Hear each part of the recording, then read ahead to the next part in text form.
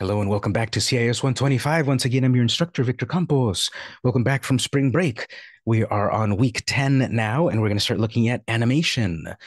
So, briefly here on the intro, we're going to cover frames, blank frames, and keyframes, a couple of types of tweens, and symbols. There's no homework this week, and that means people can catch up on any late work.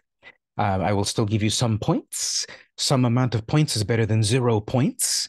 You can get up to 7 points, 7 out of 10, which is a C, but it's better than 0 points if you missed any assignments. And on previous assignments that you missed some points, you can still do those, but you have to send me a message on the inbox to tell me that you're resubmitting it, because sometimes Canvas does not tell me you've made a resubmission. So if you do a resubmission, if you got very few points and you want to get more points, you can do it over, but then you need to send me a message on the inbox to tell me that you did it. The resources for this week, we will use these as we do the main lecture. You want to look at these on your own. Some of them are kind of long, but you want to go through these. This is better than the book. There was no required textbook, but there are these official articles from Adobe. You want to read all of these in detail. It's not that there's going to be a test on them, but the material there is very important, and it's going to supplement what I'm going to cover in the lecture. And we'll use this together in a bit as well. As I said, there's no homework, so it's kind of a short-looking week. But then the wrap up is just telling you that here's what we covered. And then next week, we're going to look at frame by frame animation. This week, we're going to look at tween animation. And then next week, frame by frame, and then other types moving forward. So the second half of the semester is going to be a focus on animation, now that we've gotten more used to using the drawing tools. So in the resources here, animation basics. Again, on your own, you're going to browse each of these articles here. And yeah, it's kind of a long article and such, but it's important because it tells you concepts that we're going to use together. Motion tweens, classic tweens, IK, which is deprecated, which means it's not as useful as it used to be. So we have the concept of IK, or inverse kinematics, but Adobe says you can use it, but it's not the best. It's not the most modern. There's other things that are better. There's shape tweens, which I totally think are not useful at all. We might look at them a little bit. And then frame by frame animation, which is the best of all, but the most difficult of all. And these are the types of animations, and we'll look at a variety of them in the following weeks. We talk about frame rate over here. We've been using 24 FPS, 24 frames per second in class so far, even though we haven't been animating. Now, the importance of this, 24 frames per second means that in 1 second of animation, there are 24 frames. There are 24 drawings. There are 24 little changes on the screen. Animation is basically changes happening in time. If you've got a creature jumping from the floor to a platform, well, the creature is first on the floor and then it's on the platform. But in between, it has to fly through the air, right? Well, it has to crouch down and then jump up and stretch out and then land on the platform and then maybe crouch down a moment too. So in 1 second of animation, it's 24 frames, 24 drawings of it jumping from the floor to the ledge, 24 frames per second. That's what we're dealing with here. If we had an animation of 30 frames per second, that means 30 drawings in every 1 second of animation. When you play your AAA titles, you want to play what, at 60 FPS? You want your monitor's refresh rate to be at 144 megahertz, which is not frame rate, but it is cycles per second, right? If you're playing, a 60 FPS game, that's 60 little animations, 60 little drawings, 60 little changes in 1 second in a video game. In animation, 24 frames is enough for it to be realistic. We don't need 60 frames or 140 frames. We can be at 24 frames. Well, what about 23? Yes, technically it's close enough. What about 22? Okay, it's close enough, but then it starts to get choppier and choppier. The less frames that you have, the stiffer it looks, the more mechanical it looks, the less smooth it looks. And basically, throughout the decades of animation, trust us, 24 frames per second is the best. More than that, it's too much and it's a lot of work. Less than that, it's too choppy, it's too stiff, it's not realistic enough. Now, there are tricks to work with 24 frames so that it looks very smooth without having to do more frames. And there are tricks to do less frames, but still look smooth. And we'll cover those things when we get there. So we've been doing 24 all this time and we'll keep doing it. I'm not going to get into this part into detail too much, identifying animations in the timeline. We haven't really looked at the timeline yet. We'll do it in a moment. So I don't want to really look at this just yet, but this will be very important a little bit later. Jumping down. So we're going to use layers as much as possible. Get into the practice of the floor is a layer, the sky is a layer, the clouds is a layer, your main character is a layer, that building is a layer. Get used to separating things into layers, and we'll see a really cool trick to separate your drawings into layers very soon. And basically, this is going to help you when you do animation. Think about it this way. Anything that you want to animate should be on its own layer. If things are not going to change, if they're not going to animate, okay, you can keep them on one layer if you want. But think about it as anything that is going to change or move or glow or spin or whatever should be on its own layer. And here's the trick here. We'll see it in person in a moment. You can do this distribute to layers where animate will automatically move your things to different layers. We'll see how that works in a moment. Okay, so again, read that on your own in detail. Another quick one here, then I'll actually show all of this to you and animate in a moment. But doing the preview readings here. So the second reading about frames. All right, so frames, keyframes, spans, static frames, tween frames. We're going to see all of these little symbols in the timeline. Not only do we deal with layers, which are things stacked on top of each other, layers like Photoshop, but then we're going to deal with frames, which go left and right. And frames are where those little drawings are. Those 24 drawings in sequence all together are an animation. Tell me in the chat, have you ever played, maybe when you were a kid, have you ever played with a flip book? A flip book like a little notebook of drawings, and then you flip them like that, and then they animate. Or have you drawn one yourself? Maybe in the corner of your textbook, you drew a little bug or whatever, and then when you flip the pages, you get a fun animation. That's a flip book. Anyone ever play with any of those? Well, a flip book is based on the concept of animation. You have one drawing on one page, you have got another drawing on another page, you've got another drawing on another page. And when you flip them all together, 24 frames per second, it gives the illusion of motion. Animation, if you look up the history of it, a version of it was discovered hundreds of years ago, but animation didn't really exist until the invention of movies.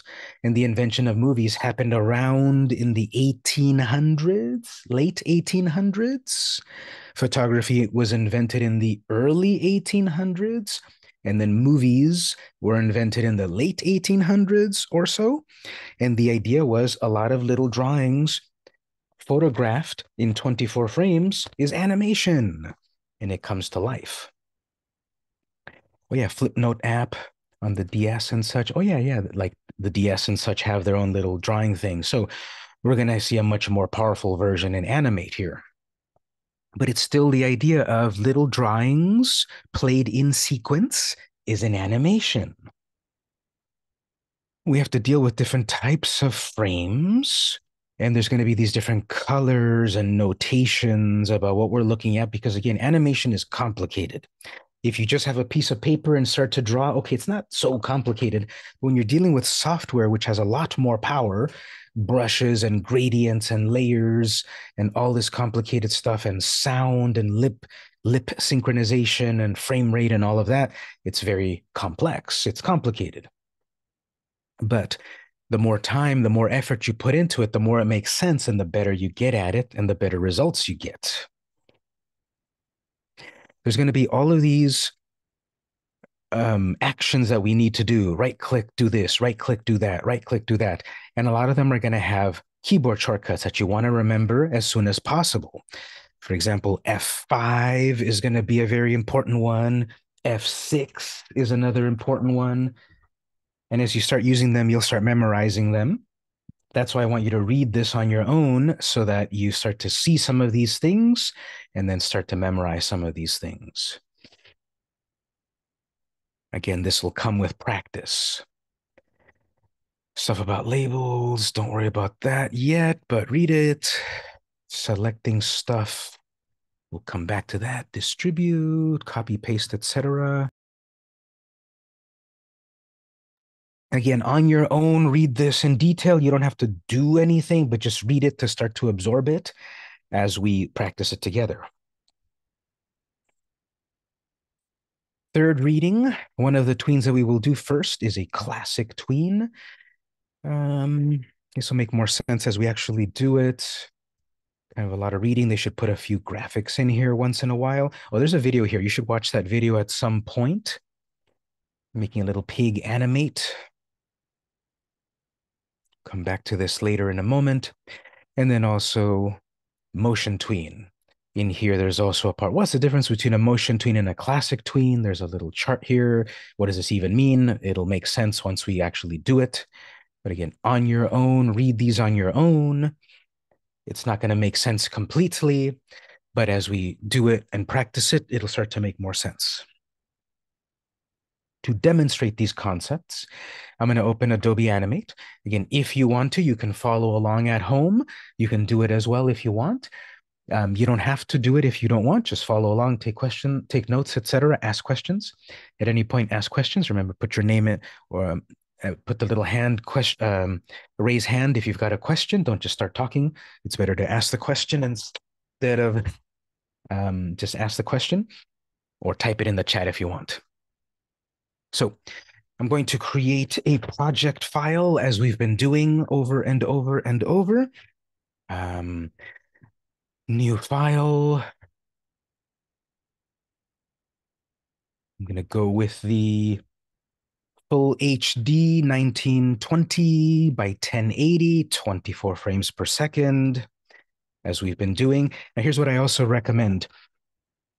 Practice with these various sample files at some point. I'm not really going to open them up and tell you which ones to do, but on your own, you should be practicing with some of these. Now that you've gotten more used to the software, I would highly recommend that you open, there's 14 of these, and on your own, just practice with them, play with them, because again, the more you practice, the better you get at all of this.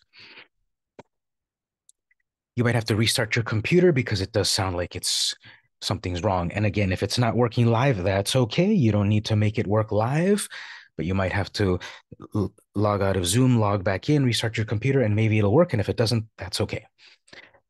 So anyway, I'm going to create the full HD, those dimensions, that frame rate, create.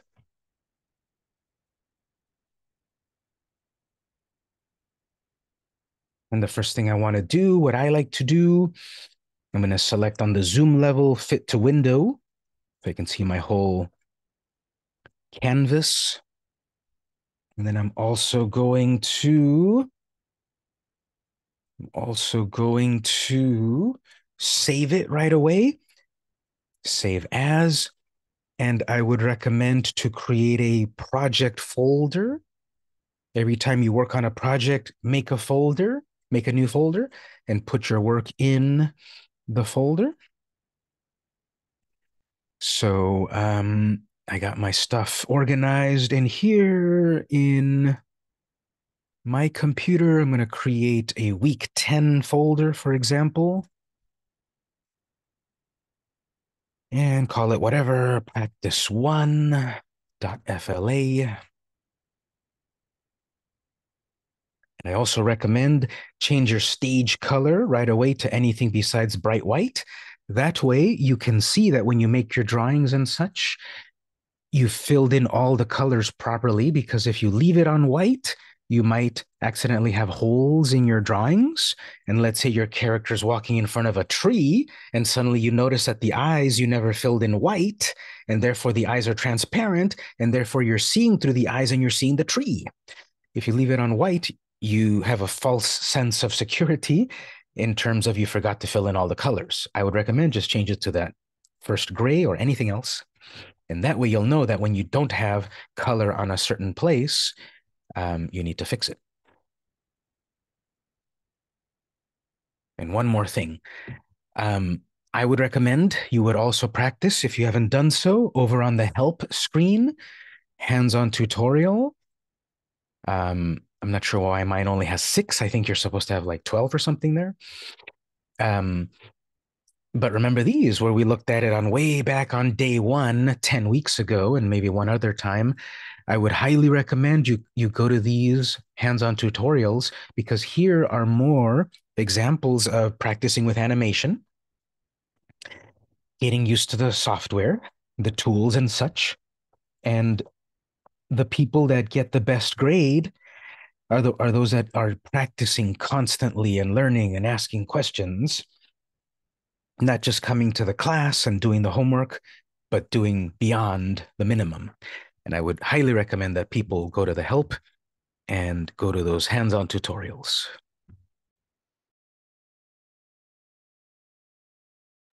For the moment, before we get to that, we need to learn a few things. So down on the bottom of my screen, I've got my timeline panel.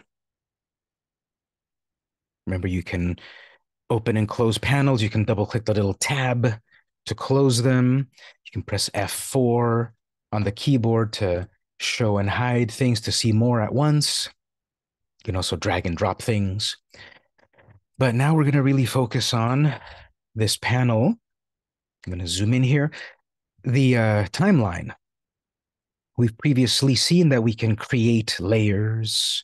We can create folders for organization. We can delete layers. There's these other advanced things that we'll get to later. We have a little indicator that our frame rate is 24 FPS. We have these numbers from 1 to infinity, increments of 5, 5, 10, 15. And then I also see 1 second, 2 second, etc. 24 frames per second. All right. Well, on frame 24, that is 1 second of animation. Some amount of drawings, some amount of changes have taken effect and has resulted in 1 second of animation. Animation is basically when things change. That flame is flickering because the fire is twinkling and flickering and sparks are coming off and so forth, and it's glowing, and there's the getting bigger, getting smaller.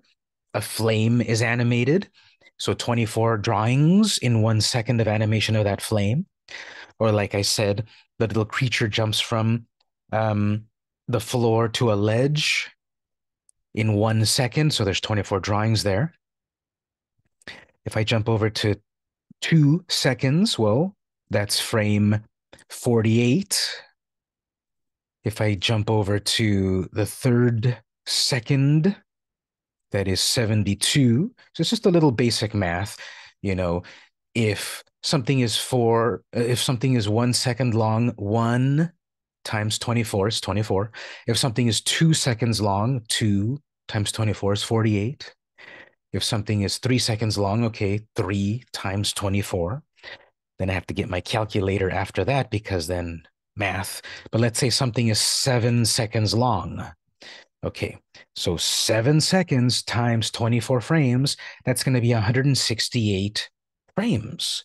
That's going to be 168 drawings of change. That's a lot of drawing.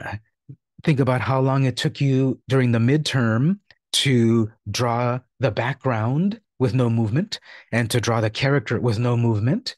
And here, for 7 seconds of animation, I got to draw 168 drawings? Yes and no. Let's say the character's talking. If I'm looking at you right now on the camera, all that I'm really doing is moving my mouth. I'm not even blinking. I'm not moving my head. I'm not doing anything, just moving my mouth. So, yeah, I'm talking for 7 seconds, but I only have to really animate my mouth. Now, if I'm doing what I usually do and I'm way too articulate and all of that, and my hands and my head and body, yeah, I got to draw all of that in 7 seconds, 168 frames, and all of that. Yes, it's a lot of work, a lot of drawings. There are tips, there are tricks, there are shortcuts, of course, such as tweens, which is the first type of animation we'll learn, which is basically we tell animate, I want my drawing to start here, I want my drawing to end here, and I want you animate to animate everything in between. Tweens. I tell it where to start, where to stop, and animate, you tween it. You do it in between for me.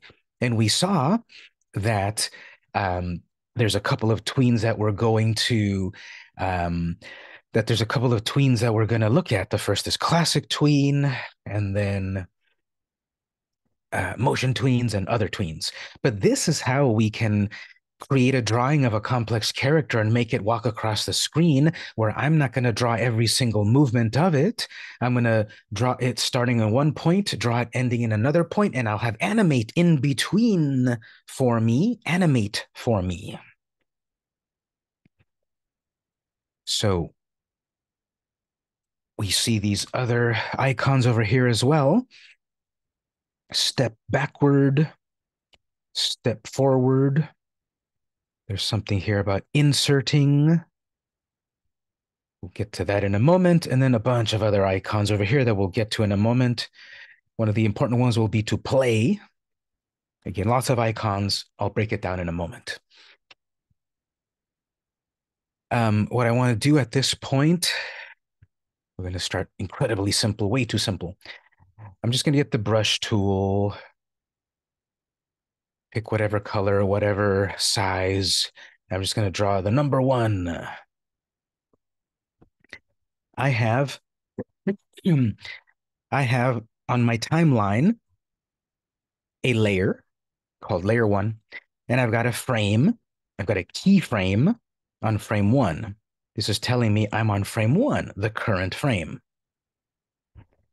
I'm going to go to frame 2, and then there's many ways to do this now. On frame 2, I can right-click, insert, blank keyframe. I'll show you a couple of ways to do it in a moment. But now I've got 2 frames in my animation. And now my playhead here, frame 1, frame 2. See how that's telling you what frame you're on. Frame 2 million. Frame 1, frame 2. Frame 1, a keyframe. Frame 2, a blank keyframe. Do you see there's a difference? One is a black dot, one is a white dot. Okay, on frame 2, I'm going to draw the number 2. Ooh, the white dot has become a black dot. Now it's no longer a blank keyframe. It is a keyframe. How did I make a new frame? Let me do that one more time. I'm going to go to frame 3, and then I'm going to right-click, insert, blank keyframe. So now I've got a new keyframe. Frame 1, frame 2, frame 3, blank keyframe. It's white. Now I'm going to draw the 3rd number. Got 3 frames so far. I'm going to get used to either clicking on the frame to jump to the frame, or dragging this playhead to move to my different frames. Or I can tell it here, click on that, take me to frame one, press enter. So there's going to be many ways to navigate our timeline now. I'm going to go to my fourth frame. Here's another way to add frames. The icon over here, in between the forward and backward, there's this icon. If you click and hold it, do I want a keyframe, a blank keyframe, a frame, auto keyframe? I want a blank keyframe. And it even shows you the little preview of what type you're about to add. And then again, we have to learn the differences in a moment, but another way to add frames, you click on the nothing that is there, and then you can click and hold the insert and select, remember to click and hold it, and then select blank keyframe. Then I'll draw the number 4. Unrelated question. Even if I struggle with drawing hands, you can still tell it's not AI. Yeah, AI is notorious for bad hands at the moment, isn't it? Well, it's going to get smart enough soon enough, and then we won't even be able to tell. So on my fourth frame, I've got a fourth drawing. Here's another way to add frames. Keyboard shortcuts. I would recommend to start to memorize the keyboard shortcuts. It's going to be way faster than it's going to be way faster than the than a right click, select. It's going to be way faster than a click and hold the inserter and then click the icon. It's going to be way faster keyboard shortcuts. In the reading, it tells you the shortcuts, but I'll tell you, of course. So let's say on frame 5, I want a new keyframe on the keyboard, F7. That's it. So that's going to be way faster. New frame, F7. New frame, F7. New frame, F7. See how fast I made frame blank keyframes? Faster than right click, faster than click and hold over here. You can do it however you want. In most of these apps, there's like 10 ways to do the same thing. You're going to see the shortcuts are the best. Because if you're drawing with a mouse, you got your hand on the mouse, your other hand could be on the keyboard. You're going to be using both your hand and your mouse hand and the keyboard hand, and you'd be doing it faster. If you've got the pen tablet, you're going to be drawing with the pen tablet and your hand is going to be on the keyboard also, hopefully. Well, then you got the power of the keyboard shortcuts as well as your drawing hand. So frame 5, I will add a new blank keyframe, F7, and then draw a 5. I've got animation. Terrible animation, but I've got animation because I've got 5 frames. 1 frame, no animation, of course. 2 frames or more, animation. It's changing. Animation is about changing. A flame flickering, a creature jumping, the sun setting, a spaceship flying. Animation. There's 2 ways to see my animation. The quick way, which is not the best, you can just press play right there. You have to press play every time because it's going to play and then go to the end. That's just a quick play right there. Better is to get used to using the play button all the way at the top right over here, test movie. This play here will just play at one time, the end. But if you instead get used to test movie, it'll show it to you as the complete animation and play it in a loop. And then we see that, of course, it's just numbers flying at you incredibly fast. Not even readable. We're getting used to frames, inserting blank keyframes.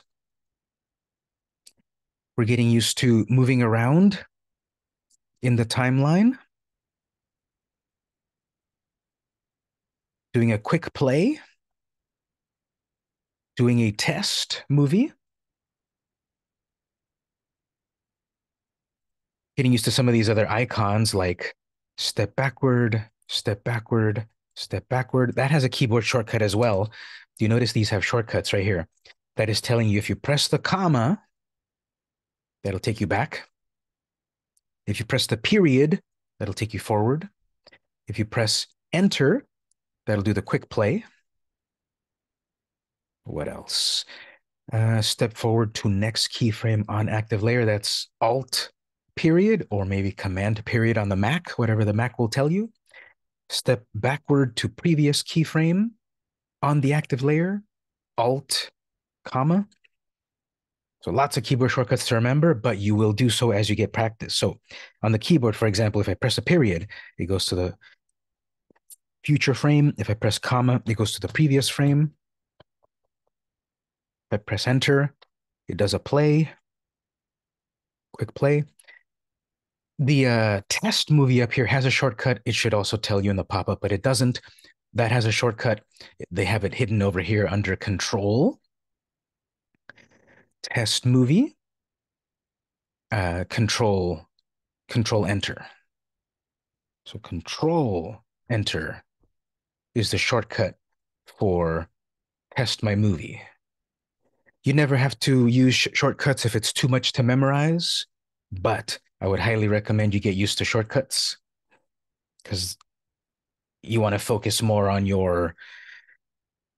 creating the things than moving your mouse all over the screen and finding the right menu. Once you start to get practice with this, it all comes together. This is animating way too fast. So we'll add another kind of a frame here, a regular frame. If I zoom in here, I'm going to go back to my first frame. I'm going to right click my first frame, my first keyframe, and select insert frame. That's got a shortcut of F5. Now they sound so similar. Frame, keyframe, blank keyframe, they're very different. Insert frame looks like that. A black circle and then a little black rectangle. And what that is doing is it's saying, show this drawing for 2 frames. Instead of showing the drawing for 1 frame and then move to the next frame, show it for 2 frames and then move to the next frame. It's very subtle, but if I play it, the number 1 is visible slightly longer. You can't tell, but it's slightly longer. Let me be more obvious. I'm going to add more frames to the number 1. Right click, insert frame. So now the first frame is going to be visible for 3. The first drawing is going to be visible for 3 frames. Okay, if I play it then. Okay, the one looks like it kind of looks like something's kind of pausing longer, huh? Okay, let me add a few more.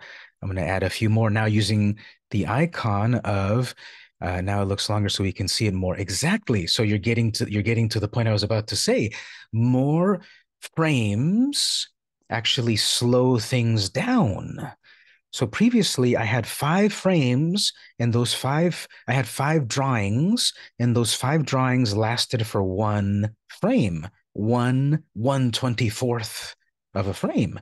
But the more copies in a way of a drawing that I have, the slower it gets.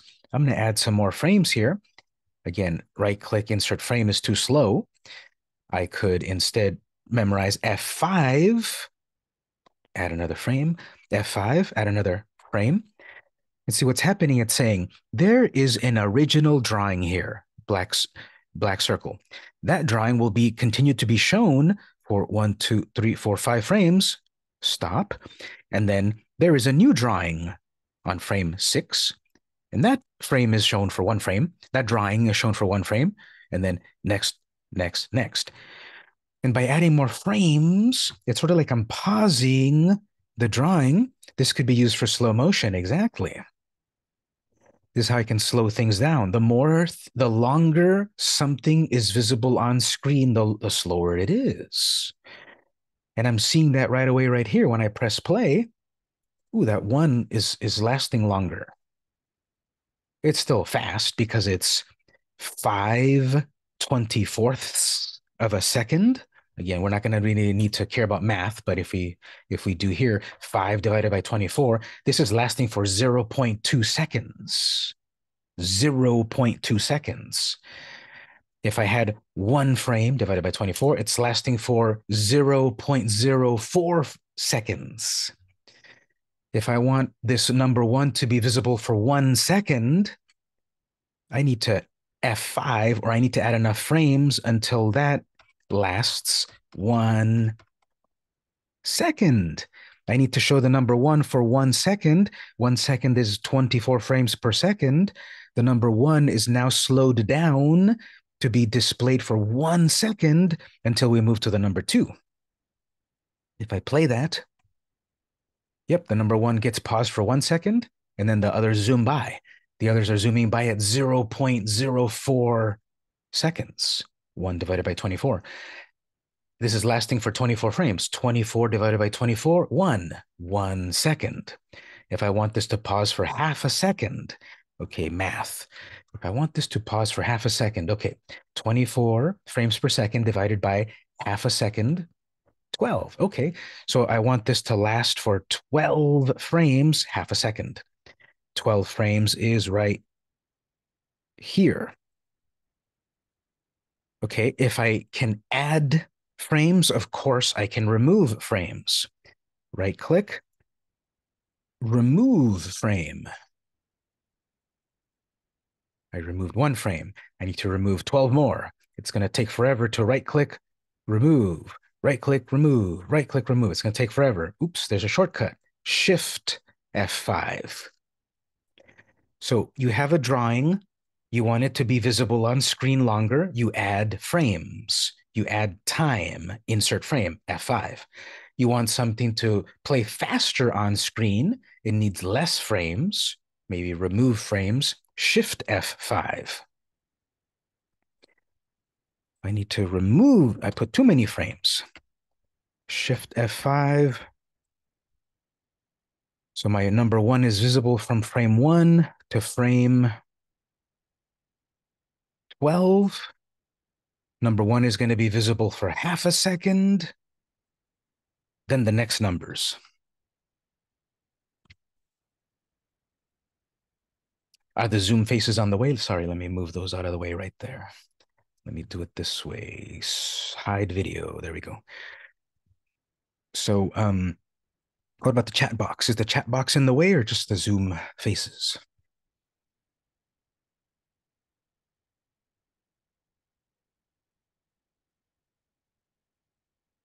Chat box is not in the way?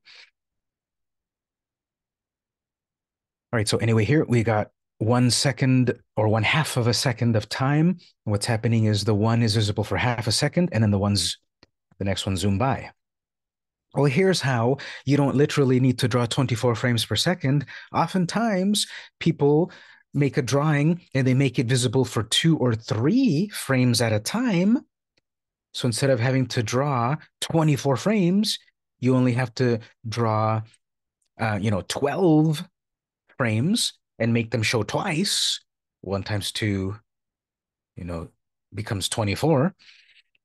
So I want to slow down the number 2 as well. I'll click on, it's no longer frame 2, it's frame 13.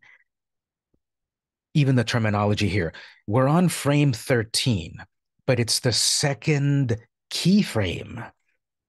The black dot is a keyframe wherever there is an original drawing. The gray is a frame, which is just a continuation of the previous drawing. And wherever there's the black square, it's the end of the previous keyframe. This keyframe is visible from frame 1 to 12. I want frame 2. I'll F5 2 times. So now frame 2, keyframe 2, is shown for 3 frames before the next keyframe. I'll make that one be displayed Also 3, let's say, and then that one 3, and that one 3. I'm slowing it down. More frames is more time or slower. Less frames is less time or faster. Now, if I play it, things are not zooming by like they used to, right? When everything was one frame, it zoomed by because it had to show you every frame right away, 24 frames per second. But now I've slowed it down by showing a keyframe, adding regular frames until the next keyframe appears and it slows down. In total, my animation is 24 frames. In total, my animation is taking 1 second. One frame is visible for 12 frames, half a second, and the other ones I've got them at 3 frames, uh, which is technically 24 divided by 3 is 4 or 8. So 8, oh, sorry, 3 divided by 24, which is 1/4 of a second. If you're not good at math, don't worry about it. It'll tell you these things right here in the software itself. I'm on frame 9. This is 1 second, but it's frame 24. It's obviously not too impressive of an animation yet, but the point is that we're showing changes are happening. Let me pause here. Questions, comments, clarifications, etc. Either on the chat or the microphone. Any questions?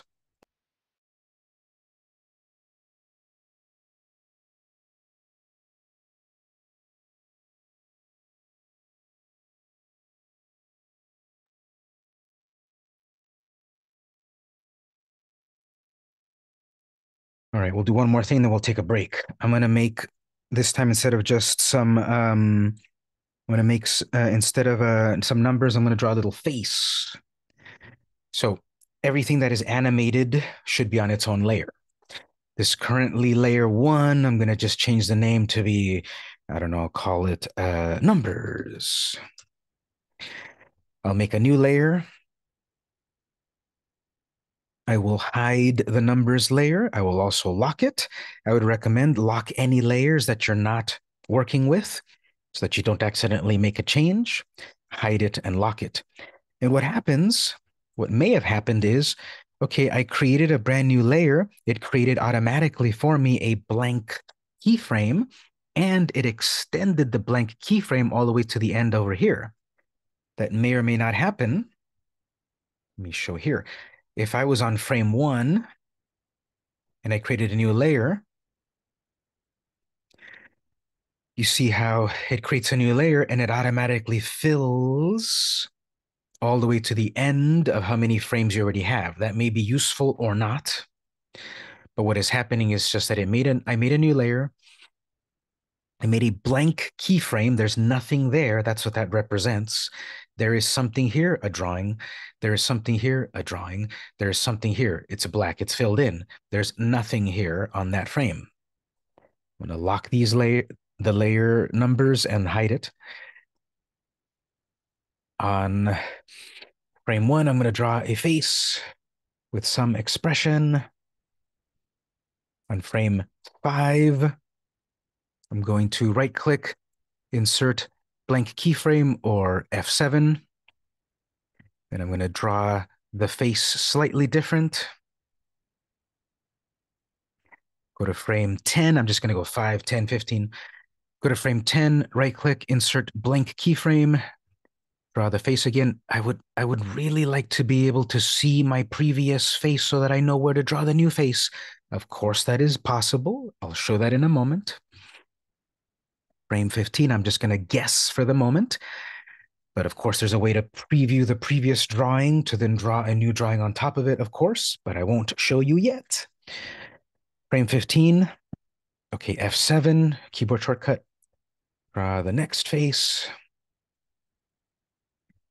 Frame 20, F7,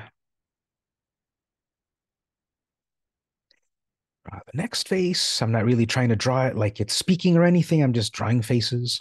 And then frame 24, F7, the final face.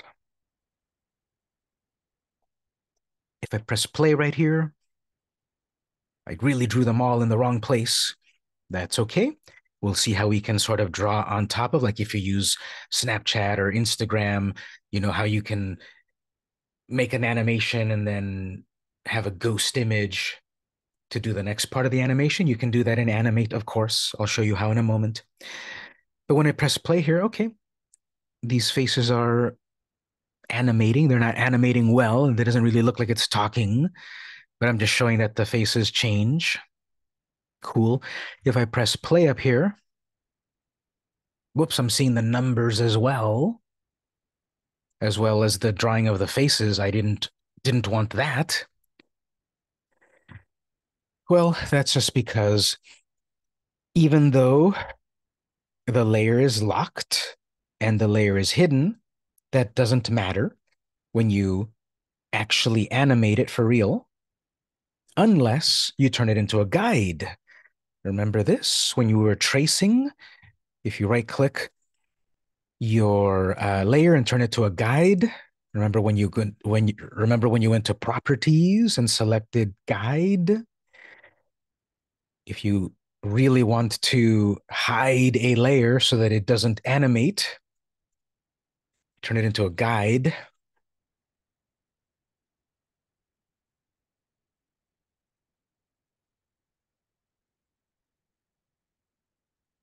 And so each one of these phases of the face are taking about 5 frames.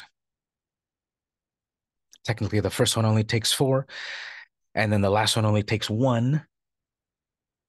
But the different faces, there's 6 keyframes, but there are 12 frames in total. So we need to get used to this terminology. The black dots are keyframes. And if I say, I'm going to go to my third keyframe, okay, first keyframe, second keyframe, third keyframe. But if I say, I'm going to go to my third frame, okay, first frame, second frame, third frame. See the difference? Frames are everything, but keyframes are the black dots. So by going to my fourth keyframe, 1, 2, 3, 4 is right here, but it's frame, regular frame 15. Confusing, yes, but as you practice it, it'll be second nature soon enough. And so we got some little faces right here. I want them to speed up. Now I think they're too slow. So instead of each one taking 5 frames, maybe I want them to take 2 frames. All right, so this is where I'm going to remove frames. I added too many frames. I can do the right click or memorize Shift F5. Okay, so that's taking 2 frames. Shift F5, 2 frames. 2 frames.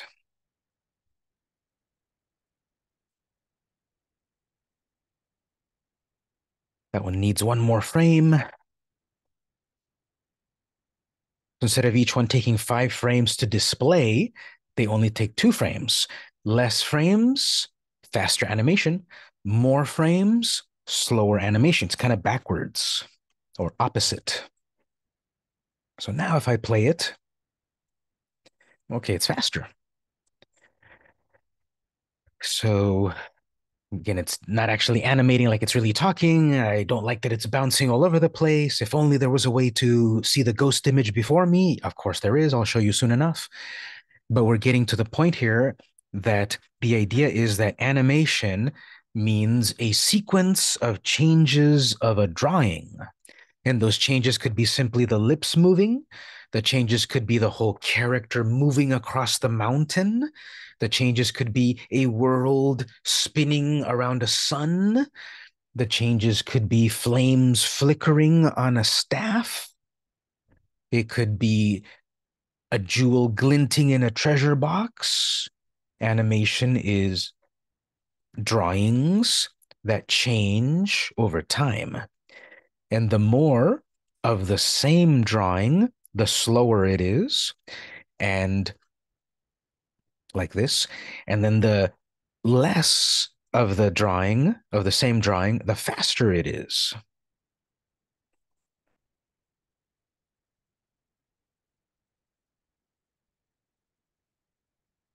And so the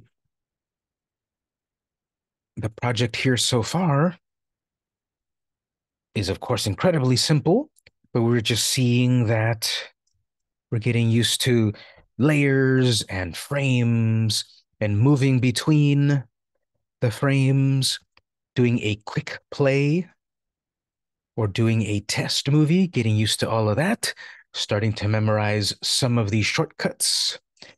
And remember, put everything on its own layer that needs to animate. I'm not saying put all six of your trees on six different layers. No, put all the trees on one background layer. Um, and then put your character on its own layer and put the clouds in another layer. But as you get more complex, think about on the midterm when you created of the background for the character. The the la- the way you drew it might be separatable into layers because maybe things are moving in front of or behind things of the of the uh, of the animation. That comes with practice. So let's take our first break. And then we'll start to look at, okay, this seems complex. Can't I let the AI computer do it for me? Yes, we'll start to look at tweens, where the computer will do the drawings in between for you. Instead of every single drawing yourself, let the computer do some of the hard work. But we'll take a break here. So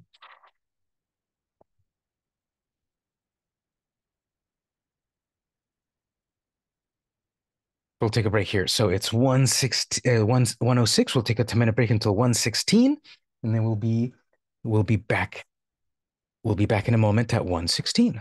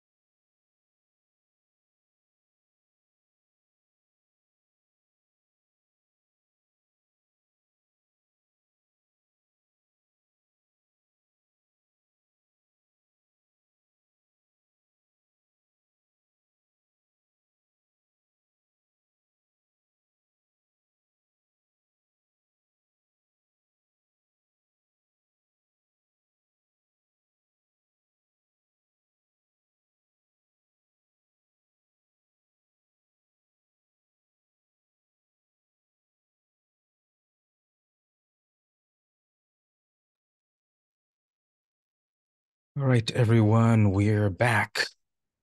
If anyone missed any class time, the recording will come in handy. All right, so at this point, we've been doing um, just an introduction to frames and the like. I'm going to make a new layer. I'm going to lock this layer, hide this layer, turn this layer into a guide, and then make a new layer.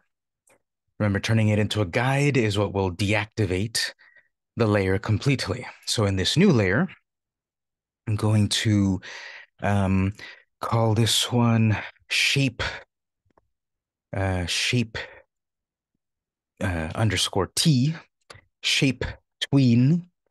Just giving it some name doesn't matter, but I'm giving it a unique name. What I'm going to do here is we'll look at shape tweens. So here's where, not shape tweens, classic tweens. We're going to look at classic tweens, motion tweens, and then other kinds. But a classic tween, this is where basically you tell animate, here's my character starting point, here's my character ending point, and then you animate, tween it, do all the things in between to get it from there to there. Now, this is more complex as it requires a little bit more effort, but this effort here will be very useful in the future. So in this, I created a brand new layer and it automatically filled in um, the 1 second of time because I've previously had those 24 frames. Um, this is where it might be a little bit uh, annoying that it did this for me. It gave me too many frames to start to work with. Here's when I do want to remove frames. And here's where we get, again, way more complex, way faster. I'm going to get my select tool, and I'm going to select, starting from the end here, frame 25 or 24, I'm going to select a bunch of frames at once, going to frame 2. I don't want all of these extra frames that it created for me. And the default is that when you make new layers, it will automatically fill in blank frames until it gets to your final frame, which may be useful sometimes, but as a beginner, it might not be too useful. So I'm going to need to remove all of these extra frames it did for me. And instead of right click, remove 23 times, or on the keyboard, Shift F5 23 times, you can select a bunch of frames at once and then do the right click, remove frames. Shift F5. And then you see now it has removed all of those frames until the first blank keyframe. These are going to be subtle things that don't make a lot of sense in the beginning. And even subtle things like this is annoying. If I were to click one time on a frame like frame 11, and then I sort of click and drag because I wanted to make a selection, but I wasn't paying attention. And if I let it go, it created a brand new keyframe somehow. Well, this is the annoying thing. Animate is very specific. Are you clicking something and then dragging it? Or are you clicking and holding and then dragging? So there's all of these subtle details about how does the app work that you have to now be aware of. Because if I click one time, I've technically selected it. And then if I click and drag it, I'm dragging that one frame and then it automatically fills in frames for me and all this interesting stuff. If instead I wanted to make a multiple selection, don't click and let it go, hold it. So if I were to click and hold and drag, I've made a selection of a bunch of layers. If I click and let it go, and then I try to drag, whoops, now I'm moving the frame and things are happening and it's not what I wanted. So it's very subtle. What I'm trying to do here, the point is I'm trying to select, click and hold and select, and then letting it go on frame 2 so that then I can shift F5 and they all go away. So again, this stuff is complicated. There's a lot of new things that we're going to be learning because it's not just about the drawings and the layers. Now it's the frames. And even the selection of things is very subtle. So I got the whole point of this is I just want to have frame one on my new layer. And I want to draw very simple, a little character or whatever. I'm going to draw a little robot. So something here, robot. And I want this to animate. I want it to move across the screen. Now, spoiler alert. This is not going to be that it automatically knows to animate it and the arms swing around and the head bobs around and all of that. No, computers are not smart enough for that yet, even though the AI is getting better and better. This is not going to be a magic thing that you draw and make an amazing drawing and it'll automatically know to make the tail wag and the fur flop around and the ears move and everything. No, it's not that smart. But it will definitely help us with a variety of the tasks we need to do when we animate. So I got something that I want to animate. With my selection tool, if I select it, I've got my drawing. Well, I want it to animate from the left side of the screen to the right side of the screen, like it's moving across.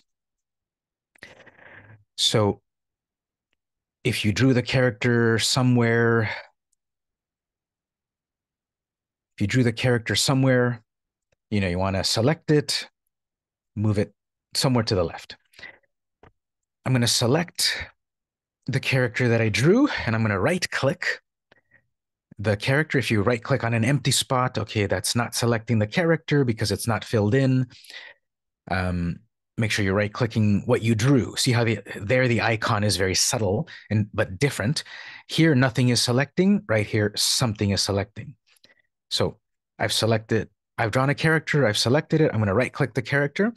We have some new options: classic tween, motion tween, shape tween, motion path, etc. I'm going to start with create classic tween. Pop up. Convert selection to symbol for tween. The selected frame spans cannot be tweened. You must convert frame to a symbol in order to tween. Do you want animate to convert and create a tween? Yes, okay. What it's telling me is if you want to use this type of animation, your drawings have to be symbols. We're going to learn symbols today, and we're going to keep using symbols over and over and over. I'll explain the symbol in more detail in a moment, but all that I want to do here is just say, okay. And what happened here now is this drawing that was an independent drawing a moment ago is now, if I click on it, the properties over here say this object is a graphic.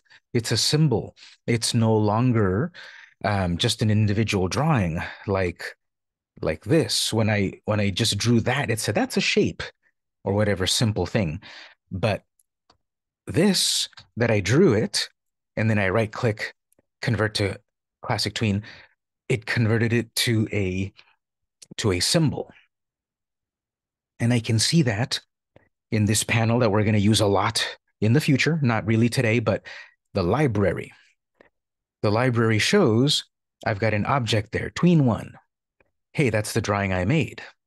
And again, I don't want to get sidetracked, but the point of this that we'll see later, don't get sidetracked, but the point of this is now I can drag copies of that one drawing out of my library to do really advanced things later. Again, I don't want to get too sidetracked. I know that's amazing, but don't do that yet. But I can make a castle, turn it into a symbol, and then make bunches of copies of those easily. I can make a torch flickering, save it as a symbol, and then put 10 copies of those torches on screen. And I got 10 flickering torches. Again, we're not there yet, but we're going to get to that eventually. So just look at that, and that's interesting, but not doing anything with it yet. The whole point of this is now a symbol, which I can now tween.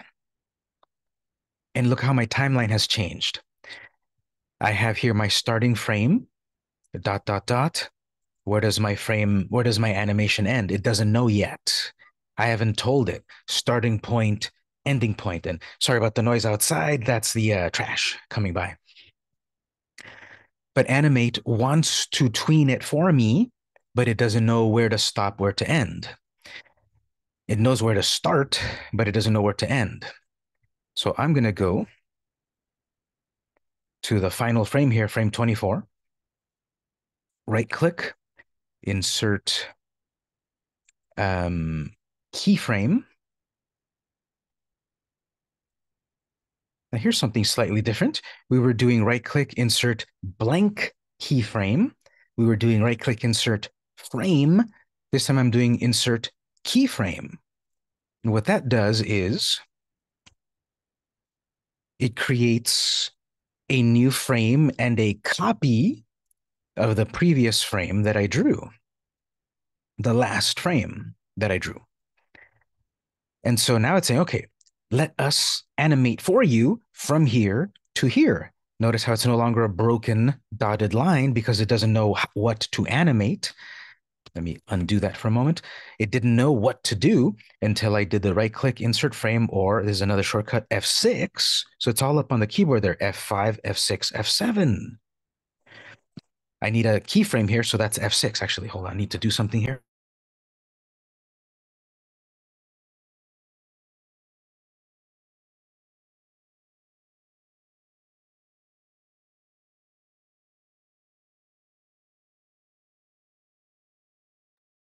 All right, so on frame 24, I'm doing F6 or right click, insert keyframe.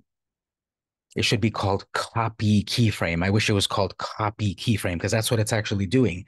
It's taking your previous keyframe, whatever the drawing was, and copying it to a new frame. And now I will move the character to the right. Guess what's going to happen? I told it on frame 1, my character is here on the left.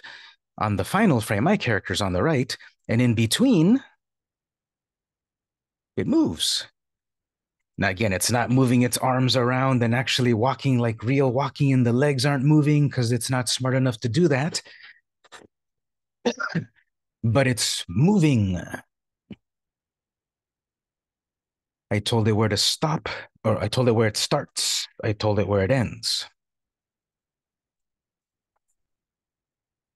Well, I want it to not just go straight ahead. I want it to jump. Okay, so here's where then your imagination starts to get wilder and wilder. I want it to jump. So, okay, I want a new layer because I want to draw a hill. And here's the part where, okay, it automatically filled all the frames for me. That's nice. And on that layer, I'm going to draw a hill. You know, there's the ground, there's a hill, and then there's the ground. If I just press play, it's going to go through the hill because it's not smart enough to know that it needs to jump over. I want it, of course, to go this way, then jump up here, and then go over. Well, when I made my tween a moment ago, it only had start here and end here. I have to tell it actually start here, then when you get here, start to move up, and then when you get here, be at the top, and then when you get here, come down, and then when you get here, land, and then finish at the end. So I'm going to do on the tween that it did it wrong for me. I'm going to right click, remove the tween so that it can recalculate the path, basically. So there's no animation yet. It starts here, it ends here. And so I want, let's say on frame 5, F6, insert keyframe so that I can move the character closer to the hill. And then maybe 5 more frames. I'm just randomly picking a number. There is a little bit more of an art or a science to what frame number to select. But just to keep it simple, I'm going 5, 5, 5, 5, 5. So frame 10, right click, insert keyframe, F6. Gonna then make it move up here somewhere. Then frame 15, F6, making it that it landed down here. And then it knows that I'm going to end over there, or not, it doesn't know, but I left my frame there previously. So now it's going to go from here to here to here to here to here. Obviously, it's way too choppy. I want it to animate it for me. So in between this keyframe and this keyframe, right click, insert a tween, classic tween for the moment. So it'll automatically make the number of drawings necessary for me to smoothly move it from here to here. Then I want it to animate it from here to here. I don't want it to be here, then suddenly appear there. So in between there, right click, classic tween. So now it's drawing for me from here to here to here to here. Next, I don't want it to just be at the very top and then suddenly be at the bottom. I want it to right click, insert classic tween. So it's going to animate for me from here to here. And the final part of the animation, right click, classic tween. So now what's happening here is the movement of this. Look at that. Instead of just going straight ahead, I've given it a way to go. Start here and here, and then here, and then here, and then here, and have it for me do the smooth animation. So question here, you would want a few more frames in between. Maybe it depends on what you want. Do you want the movement of this to be faster or slower? Remember, more frames will slow down the animation. Less frames will speed up the animation. One technique that is hard to teach, because I can teach you the buttons and the right clicks and all of that. One thing that is harder to teach about animation is the theory of animation. The actual literal aspects of animation are not that hard to teach. The theory of animation is harder to teach. By that, I mean, well, how many frames do I know to use? Is 6 frames enough, or do I need 12 frames? Do I need 3 frames? Do I need 4 frames? That's harder to teach. Now, animation is 100 years old, so there are these theories. Like Disney has the Disney style of animation, which is based on their 12 principles. You can actually look up the 12 principles of animation, and you can learn Disney style animation, which is one of the best, of course. And that explains exactly how many drawings, how many frames, and all of this stuff to have really smooth animation. So, long answer to your short question, I don't know. It depends on what you want it to do. Do I want it to be a slow climb up the hill because it's a hard climb, and then a fast slide down because it's easy? Well, if I wanted a slower climb up, I need more frames. Slower animation, more frames. Faster animation, less frames. I very mechanically put only 5 frames at a time. 5 from here to there, 5 from here to there, 5 from here to there. And maybe I wanted a very mechanical animation because it's a robot. But what if it was a puppy? It's going to have a hard time climbing up the hill, lots of frames climbing up, and then it's just going to slide down at the bottom because it lost its footing. So less frames. The theory of animation, that's the part that's harder to teach. And you have to practice it over and over. But let's say, yeah, I want it to take longer to climb the hill and less time to come down. So I need more frames during the part of going up. So the part of going up is right here. Between frame 5 and 10 should be slower. So more frames. Anywhere in between this keyframe and that keyframe, I need more regular frames. Right click, insert frame, or F5. 1, 2, 3. Why 3? I'll explain why in a moment. But now that's taking slightly longer. More frames, more time, slower. Let me add 3 more. 1, 2, 3. I added 6 more frames in total. I used to have 5. Now I added 6 more to those 5. 6 plus 5 is 11. It's taking 11 frames now. That's almost 12 frames. That's almost half a second. 24 frames per second. 12 frames is half a second. So now it's taking almost half a second to climb up the hill, where it will only take 5 frames to go down the hill. And now, if I play it, it's going slightly slower up the hill. To make the character move faster, would you need less? Exactly. I'll do both of those right now. I want it even slower to go up the hill. I chose 3 frames because, yes, you're going to have to think of a little bit of math, but 24 frames, that's the number to memorize. If you want something to take 1 second, that's 24 frames. If you want it to take half a second, that's 12 frames. If you want it to take half of a second or a quarter, that's 6 frames. I want this to take half a second longer to go up. Half a second is 12.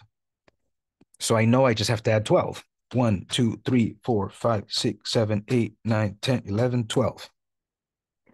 I've made it go half a second more slower just on the uphill portion of the tween. And when I animate it, well, the hill disappears. I'll explain why in a moment. But look how much slower it's going up the hill, and look at how much faster comparatively it feels like it went down the hill. I want it to go down the hill even faster. The down animation is happening between frames. Now it's 28 to 33, but I see that it starts here, it ends here, it takes about 5 frames. I want it even faster. Here's where I can right click, remove frame, or shift F5. F5 adds frames, adds time. Shift F5 removes frames, speeds up time. So I'll take away, let's say 3. 1, 2, 3. Slow, fast, slow, fast, way too fast, maybe. And the hill is disappearing because that's exactly what the timeline shows. My layer of the shape, which I'll call, I guess, robot, is taking in total, in my case, 39 frames to animate. My hill is only visible for 24 frames. Well, on frame 25, there's no hill anymore, so it goes away. And on the subsequent frames, there's no more hill, so it's not visible. So the robot is floating. Well, of course, I want this hill to be visible all the way till the end of my animation. I need to add more frames. I need to make this hill drawing be visible more time. It is only currently visible for 1 second. Then it is invisible or doesn't exist until the end there. So I need more time. On that frame, F5, add more frames. F5, F5, F5, some amount of times until they line up. So now the hill is visible from frame 1 to 39, just like my robot animation is visible. It exists from frame 1 to 39.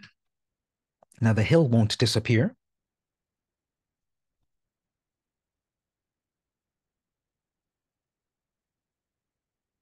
So we have a little bit of a certain speed of movement from left until the hill, and then a slow movement up because it's a hard climb, and then a very, very fast, almost fall speed, and then it goes to the end.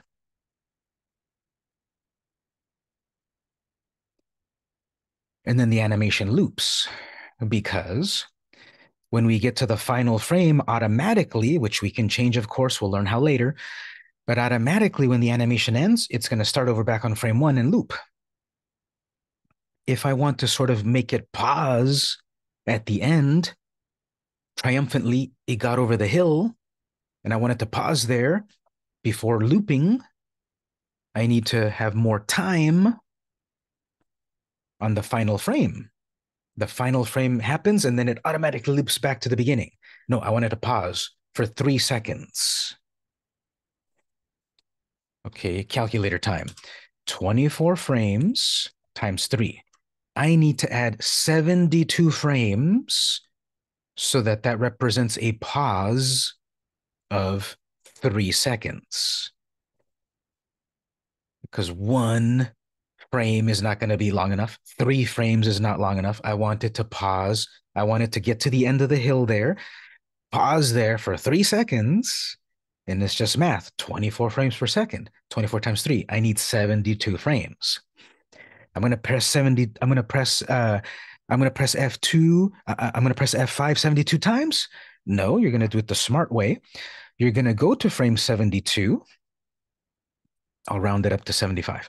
I'm going to go to frame 75 and I'm going to press F5.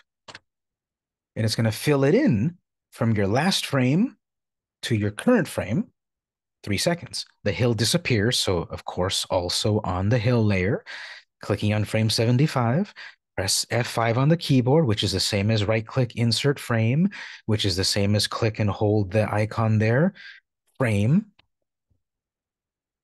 And then now it moves over, pause for 3 seconds before it loops.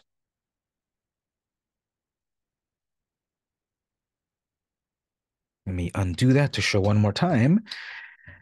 Wherever you click the mouse and then press F5, it'll automatically add the time, it'll add the pause up to that point. I have to do a little bit of math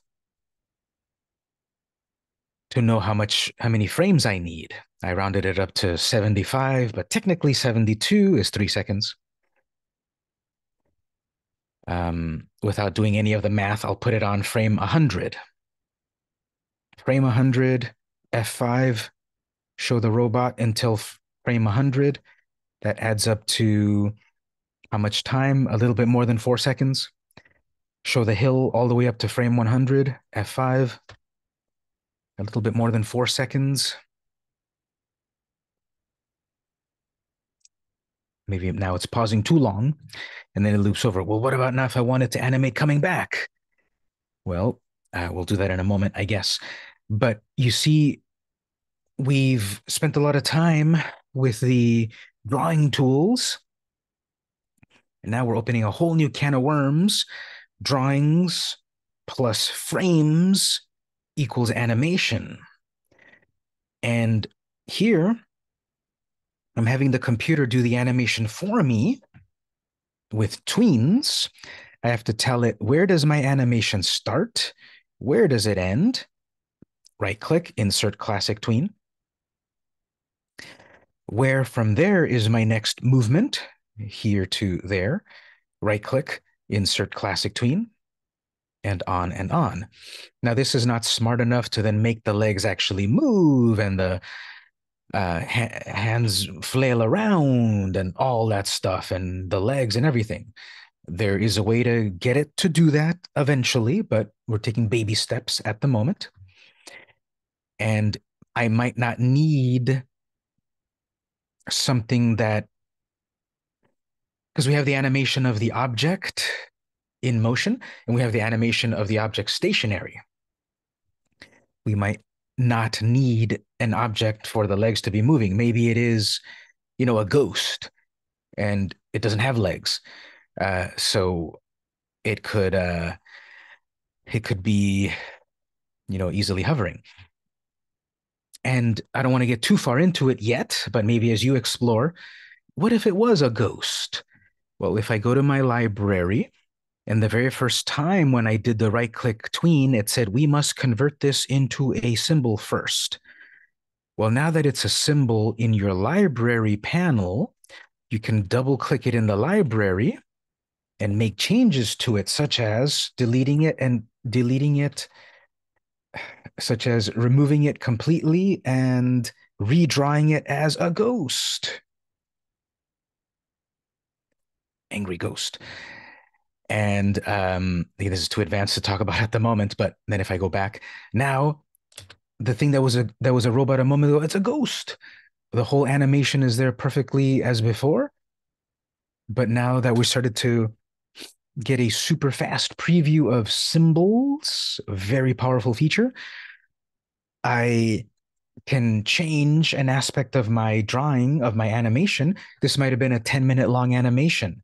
And then I decided, actually, I want it to be a ghost, not a robot. I made one quick change, too quick. Again, I'll show this slower in detail later. I don't want to get too far off. But I made one little change and it automatically applied on the whole animation.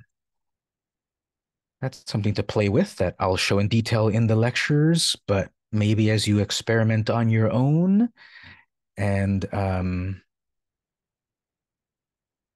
and such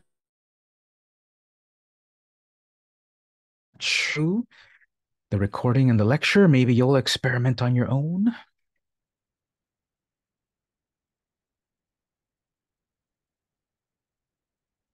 Now it's too slow, so I'm going to remove some frames. I'm going to select a bunch of frames at once.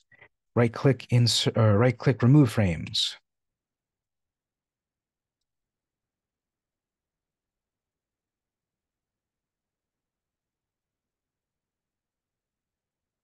So this is something to play with. It's a little bit sooner than I wanted, but we got to take one more break. At this point, maybe you can do a little practice if you want, but let's do one more break. It's just about 1:50. Let's take a break until 2. I'll show you some more, of course. You might have questions, you might want to practice, but let's take one more break. We'll be back at 2.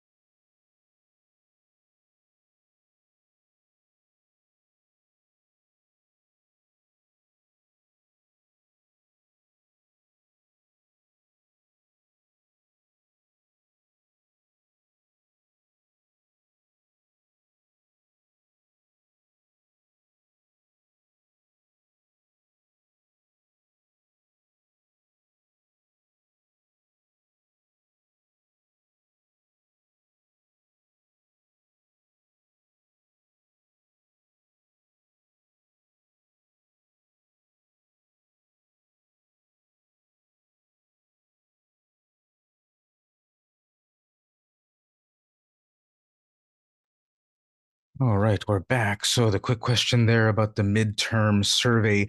Back on week 8, there was a little extra credit survey there. If people answer that, you can still do so. You get some extra credit. All right, so on the final hour or less here, we have a few more, a little bit more animation to kind of learn about here. So this is classic tween. The other one we'll look at today also is motion tween.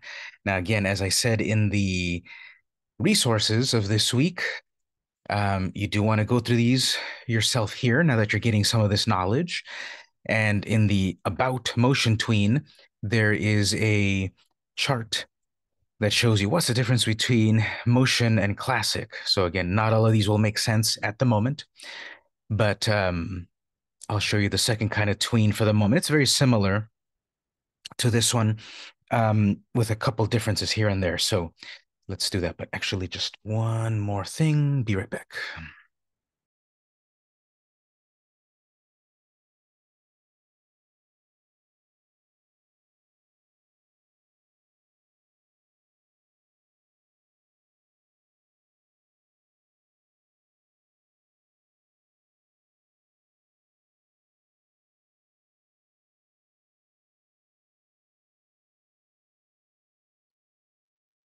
All right. So uh, shape or motion tween. I'm going to organize my layers here a little bit. So I had this robot and I had this hill. Because I've got an extremely simple drawing, it doesn't matter. But you should see that when this was moving, there was parts of it that looks like that it's transparent.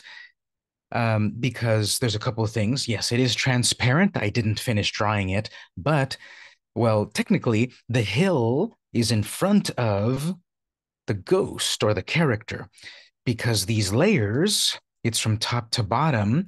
And the thing that's on the top is the thing that goes in front of the thing that's on the bottom. So I have these backwards, technically. The hill should be behind the character. And again, because this is not filled in, it doesn't really matter. But if this were filled in with a color, well, then what's happening is that it looks like it's going behind the hill, I suppose. And I want the ghost, of course, to be in front.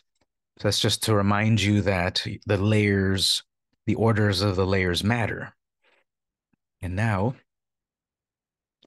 well, now I'm seeing that because I didn't fill in the character with full colors, it looks transparent.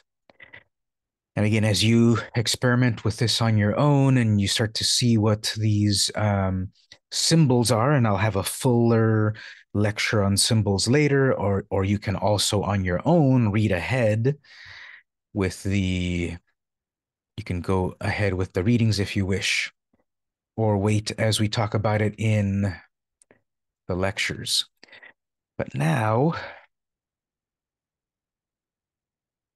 we've got these layers here. And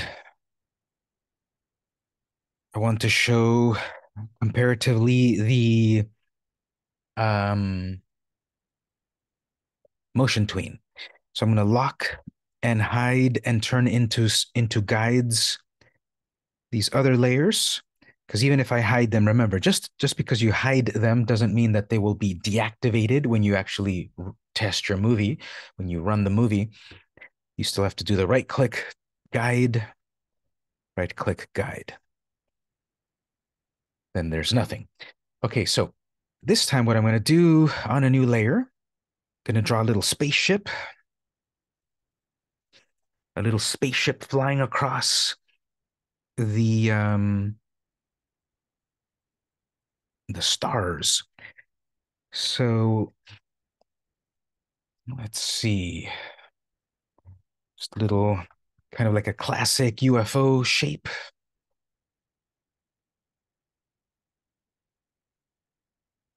like that. And I made a new layer. It automatically made the very first frame and then it filled in it made the very first keyframe, and then it filled in frames all the way to whatever final frame I had. In my case, it was 72 or 71. So it automatically filled them all in.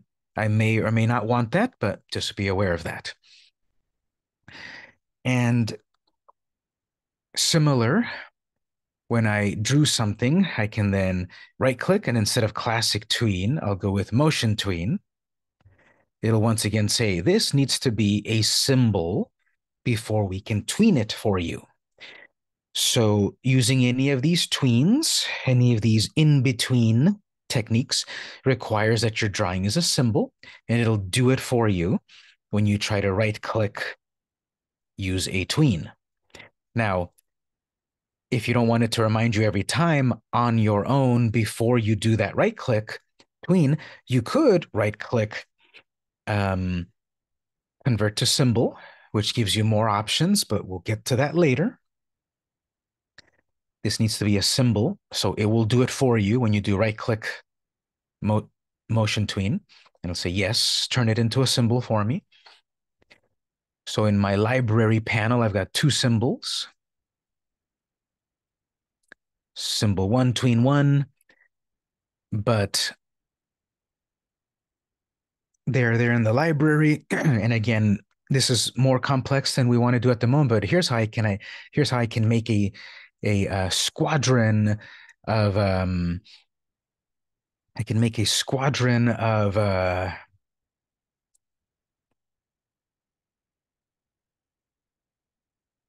can make a squadron by getting a bunch of copies out of the library. We'll do that later. All right, so this is a different color, and this looks a little bit different. And this will be very similar about, here's my starting point, here's my ending point, and now computer, you tween it for me.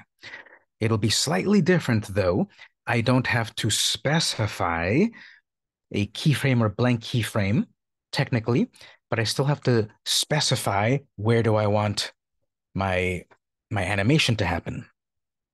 So what I mean by that is I'm going to make this kind of like fly around, like zigzag around the screen a little bit. It's a little large also, so I'll resize it just a little bit. Remember, you can hold down Shift so that it doesn't distort if you hold Shift on the keyboard.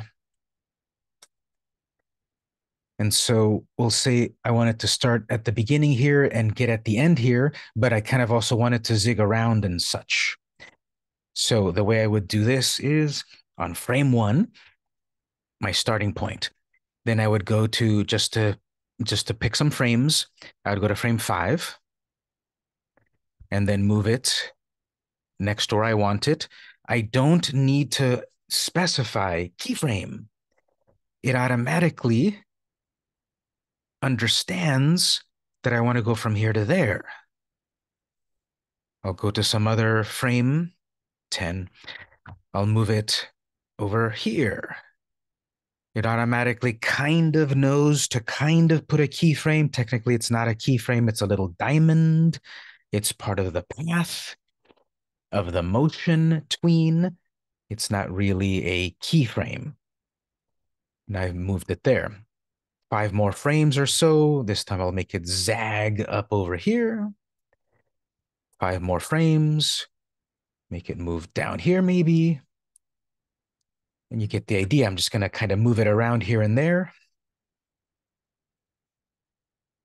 I'm not doing the right click. I'm not adding any keyframes. I'm just moving it where I want it to be, and it will automatically do it for me. It does matter 5 frames versus 6 versus 2 versus 12, because again, more frames in between keyframes is slower. More frames is slower. Less frames is faster. I'm mechanically making it go 5, 5, 5, 5, 5. It would be better, and this is the part about this is harder to teach. It would be better that, okay, it's on frame 8, then it's on frame 17, then it's on frame whatever. That comes with practice, and that comes with testing your work. That comes with trying it this way and then changing your mind and changing it to that. just to show you results, I'm just mechanically going 5 frames at a time, and it will look very stiff. It'll look very mechanical. It'll look robotic. But I'm seeing this path. In my case, it's a red line. If you can't really see your path, when you right-click properties of your layer, you can pick what's the color of my path. So if it's hard to see, like a green or a yellow, you can right-click properties. We've seen this screen before, but now we can see that the outline color here, maybe you can set it to something visible. That will not be visible when you play it, when you test it, but it's just your path of where it's moving around. And there it is, zipping around throughout the sky. Maybe too fast, maybe too many movements, maybe not fast enough. The various frames that I've made here, I can kind of drag them around. They're not really frames. I forget what the exact name of this because they're these little diamonds. But here then, I wanted to go from here to here very fast or very slow. If I click and drag it like this, or slower, the more frames there are in between a change, the slower. The less frames there are in between, the faster, because it has to get across the screen in a certain amount of time. So that's a very fast movement there, compared to instead clicking it, dragging it here. Now it's a slower movement, but then now that bumps into the next one, that's got to be a fast movement there. To go from here to here, it must be a very fast movement. See that? See how fast it went from the left side to the right side right there? Because it has to move from this pseudo frame to that pseudo frame. If you do these right clicks, you have these options we'll look at later, but I can do remove motion tween. And all of the changes that I made there go away. They were not actually frames. They were points of the movement. And if I do it again, right click, motion tween. Okay. So just to do it again, but kind of quickly.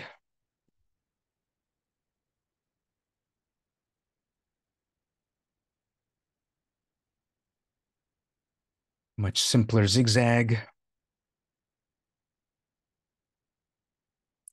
What's cool about this type of animation is you're seeing where it's going to go, but you can also manipulate that with the selection tool. Instead of a perfectly straight path, I'm going to make it a bit of a curve. It's going to loop, it's going to swing around and something like that. So with this type of animation, you can put in some of this more interesting reality instead of it being a mechanical movement from here to here to here. Again, I deliberately drew something very simple, but what if it was a rocket ship with fire with fire emanating from the thrusters? And obviously, as it's moving around in the direction, it should point to a certain direction. I generically made a UFO with no direction, but if I go to my symbol in the library and make a change to it,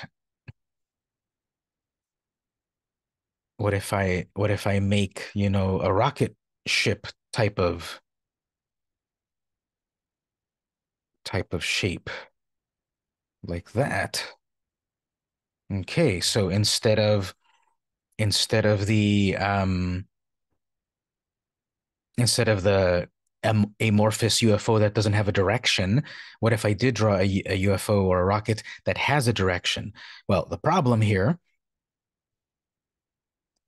it's not following the path. Shouldn't it be pointing in the direction that it's flying? Yes, of course. But this is the part where animation is complicated. I know exactly what I want, and I know how to draw it and such. But the animation part, that's the complex part. That's the part that takes way more setup and knowledge and understanding. And that's why we're going to spend like the next 3 or 4 weeks on animation stuff or more, because even doing a little thing like this, well, I just wanted to point into the right direction. It might not be as easy as you think, even though that seems like an easy thing, because computers are dumb. Yeah, they're getting smarter and smarter and chat GPT and all that amazing stuff. But when you do complex things, to regular people, chat GPT is amazing and wow, it computer generated that amazing picture. But you quickly run into the limitations, like we mentioned earlier, it can't even make hands properly. Well, here's a limitation of this AI stuff. It doesn't know to point the direction of your ship in the right way because it doesn't see that as a ship. It just sees it as lines. We can, of course, help it along by maybe rotating it in the right direction, right, with your transform tool. You still have to then go to the various points of change and then kind of point it in the direction you need it to be. But even that might not be exactly how you think. Look at that. It looks like it's doing a Tokyo drift right there. So you have to put more motion. You have to give it more hints in a way. You can sort of think of these as hints. Because if we start here and then end here, well, it's kind of smart enough to kind of put it the way you want. But then from here, it's not smart enough at all. Well, from here is now when you need a change. So rotation, it put in a hint. Now from here to here, well, the rotation's got to be that way. It put another hint. So from here to here. Now, see, now it doesn't know it's doing a full rotation the wrong way. Obviously, I just wanted to rotate to the right, but it was dumb and it rotated it to the left. And I get like this weird loop like that. Computers are dumb. But I'm not going to get too complicated at the moment about making this perfect. This is just to start to show you a different type of animation where we have a shape tween, a motion tween. There's also the sorry, I keep saying it that way, a classic tween, and then a motion tween. One of the worst ones is the shape tween, even though I keep saying it. You can play with that one on your own. But from the resources that you should read, now that we started to look at some of this stuff, you need to read these and practice some of this. There's no homework this week, but there's plenty to start to play with if you just wrap up for today's lecture and then go out on your way and then come back next week and didn't practice. You're wasting your time.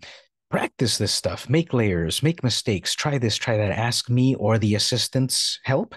Remember, you can contact the assistants as well via the inbox. Don't just wait to come in person. You can contact myself or the assistants anytime throughout the week via the inbox. As I said, remember to go back to these help tutorials, practice these. Some of them are too advanced for us at the moment, but try them. Remember, when you create a new project, there are all of these sample files. Hey, there's Mr. McBony Bones. What's that about? And what about this parachuting pig? If you haven't played with any of these, you're missing out as well. These are a version of these help tutorials as well. When we did day one of the class 10 weeks ago, you had tried a couple of these that might have been very interesting. Go back to them. Not just wait for the lecture to happen. You should also be working on your own, trying things on your own. Because there's no homework this week, you should really practice this stuff or do any of the late work. Because it's a holiday as well. That's why we have no homework. But because it's also a holiday, technically it's a holiday. You don't need to be here. But those of you that are here, I really appreciate it. Yes, as I said earlier, you can leave whenever you wish. So good luck on your interview. See you next time. But anyway, I was going to start to wind down anyway. Um, right now, it'd be Professor, I best. need to go to the interview, and then when I finish, I Yes, perfectly fine as I had said. So, um, the for the lecture at the moment, there's a lot that we covered here, and there's plenty more, and a lot of holes in our knowledge still. And because of also the holiday, we're going to wrap up in just a moment, so we're not going to be here the full until 3. However, I will still stay here. The assistants might stay as well. Not necessary, but because it's a holiday. And if people want to practice some of this, have further questions, we'll ask them. There's still more we're going to talk about, of course, in the lecture. There's still probably a lot of ideas you're getting in your head about, oh, I learned this, but now how do I make it do that? I'm pretty sure we're going to cover it. So it'd be best to practice what we've learned so far, and it'd be best to go into the various resources here and read them on your own. But that's what we're going to do. We're going to end the official lecture in a moment. We're going to have some lab time if you want to stay here and work or not, because it's technically the holiday. Again, there's no homework this week, but do any late work, definitely still turn it in. Send me a message on the inbox that you turned it in, because sometimes Canvas doesn't alert me if you've turned in late work. And hopefully, this is kind of exciting. We're starting to look at our very, very, very first looks at animation. There's plenty more to learn, but hopefully, this is interesting so far. So, we'll end the lecture at this point. Stay if you wish, and we'll do some lab time.